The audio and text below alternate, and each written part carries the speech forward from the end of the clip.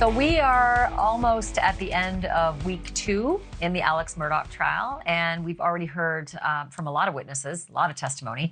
We've been sifting through a lot of evidence, too, some pretty exciting stuff, too, when they bring out the guns and stuff in court. But there is still a ways to go.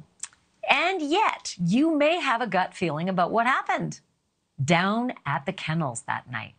And I want to hear what your theories are. I want to let you be the 13th juror in on this case. And all you have to do is take a selfie, take a video of yourself, or just send us an email saying what you think happened on the night of the murders and who you think did it and why. And then send your theories to Banfield Tips at newsnationnow.com. Banfield Tips at newsnationnow.com. Do me a fave, keep your videos to about 30 seconds so that we can hear from as many of you as possible. And I'm going to share some of the best ones on this program, so you'll be on TV. How about that? Again, Banfield Tips at newsnationnow.com. That is it for us tonight.